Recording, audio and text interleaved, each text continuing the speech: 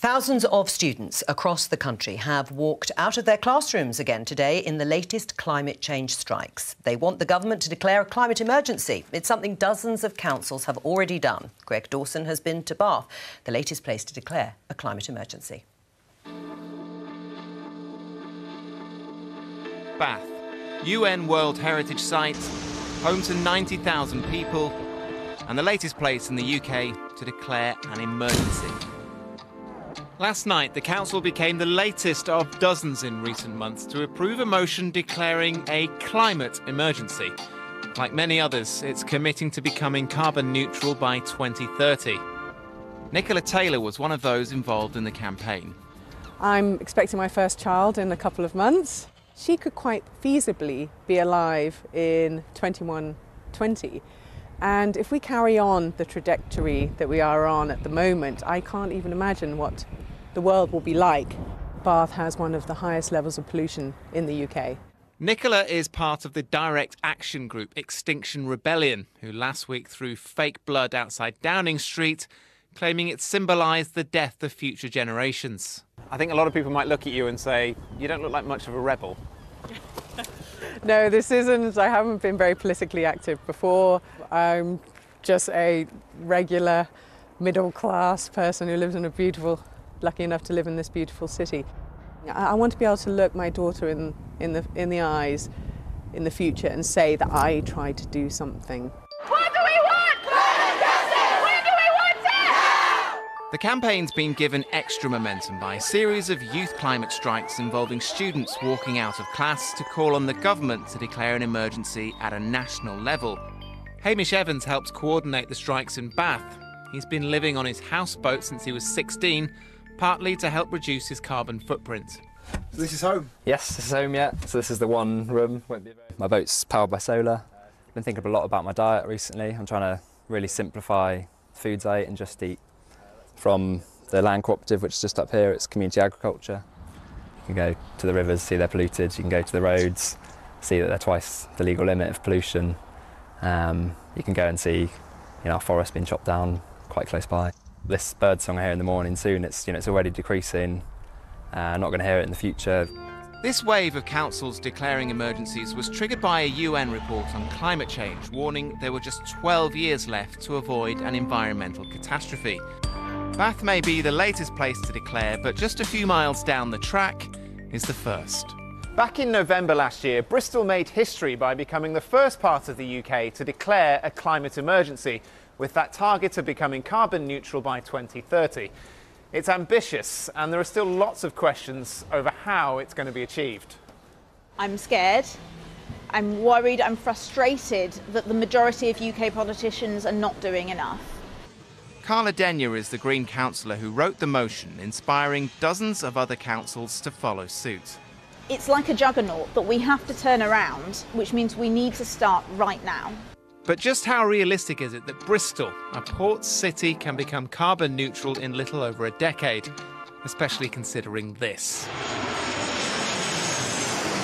There are plans now underway to expand the airport in the city.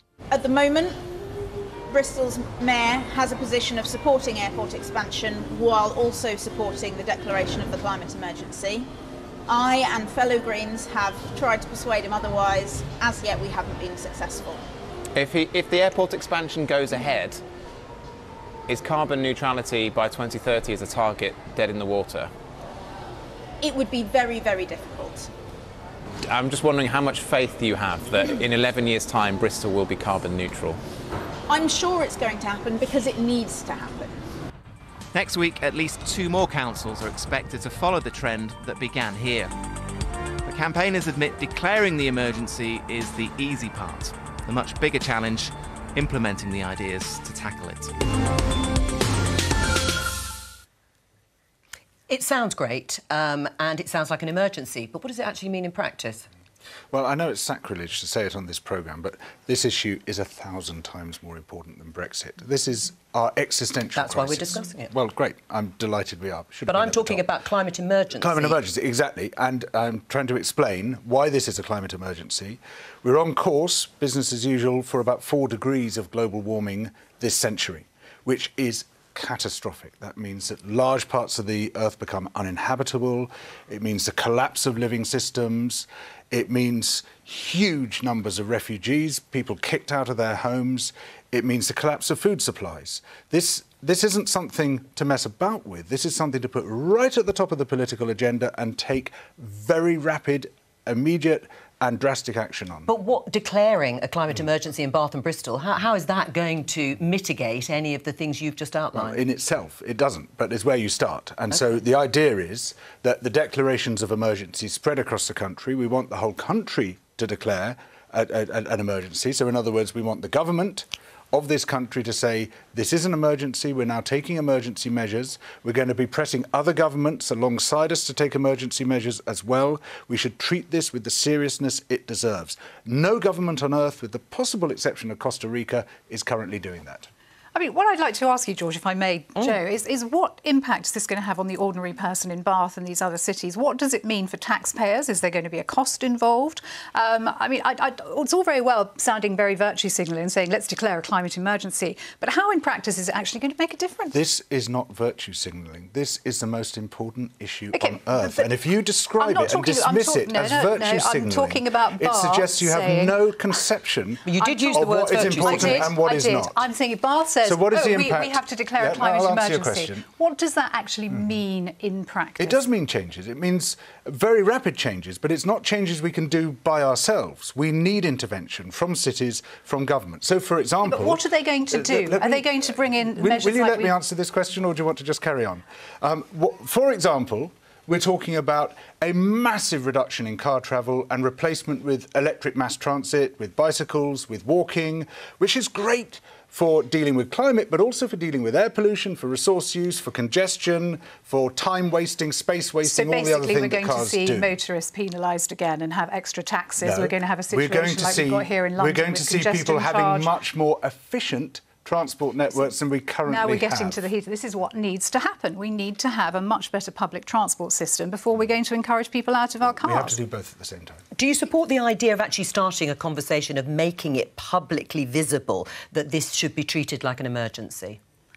It shouldn't be treated like an emergency. It is an emergency, and I absolutely agree with George. If you look at the UN report that came out in October, that was, signed off by 195 countries saying that this is emergency, the 12-year report is serious. We're talking about devastation of the insect population, which then means all that for plants and crops. I mean, this is serious, and it should be number one across the world as the agenda. But we have different countries who are flat earthers who are denying the report and denying that actually it has any sort of weight. But it does. And this, I think the problem is saying it's an emergency and actually doing something. You need emergency measures that equate to the emergency. And I think at the moment there's an awful lot of talking, and cars and reducing, that's just one thing. It actually has to be the biggest, most difficult conversation for politicians is to say to people, this means lifestyle changes. And that is the biggest thing. What would they be, those lifestyle changes that are needed? Well, we've just gone vegetarian in our house as a result Congratulations. Well, I say that. I mean, my wife's gone vegetarian. OK, so not the whole family. I'm trying to get there. I'm trying to get there. Yeah, exactly. She's offsetting. Some people in our household have gone vegan. Well, yeah, that's tough.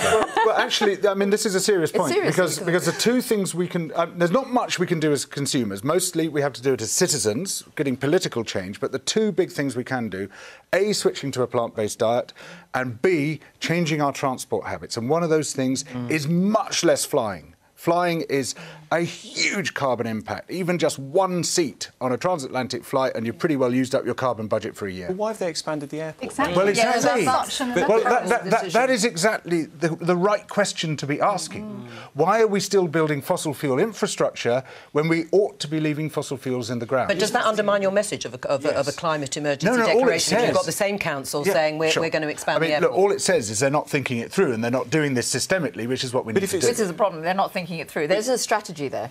But isn't it part of the issue that the technology isn't there either? I mean, if there was an easy solution to say we could expand the airport whilst using different technologies to make it greener, whilst also getting the benefits of expanding the airport, that's fine. But they've got to take the decision that's in front of them. But because there's no substitute, for flying, then the only answer here is to fly less. And I'd There's absolutely no agree technological with you. alternative. I'd absolutely agree with you, George. And this is why, you know, go back to my question. What can Bath do when we've got major government policy to expand airports, not just here, but in Heathrow as well? It's absolutely crackpot. So it has to start somewhere. And so by Bath and Bristol and several other cities, incidentally, and some counties as well now, saying we declare a climate emergency, you build up the head of steam. Perhaps that's the wrong metaphor. you create the pressure, which then ensures that government has to start taking this seriously. People's jobs? Lost in all of this is the spring statement this week, because I know no one spent any time. No, but we did clock. The Chancellor did talk in the spring statement about building in sustainability. Long term. Yes, long term, and more can be done more quickly. Of course it can all the time. But it's still not quick enough, because it's 12 years. But I do wonder whether in some of the criticisms you have, George, there is a mixing of ideas here. Criticism of the media for not keeping it at the top of the agenda is a criticism of the media rather than the way in which the agenda's been. And that's fine, but if you're doing these kinds of protests for media attention rather than directing it in the right way to change policy, then I think people's support for it is going to be... Well, Hofstede, where's the contradiction? You know, the media's not giving this enough attention.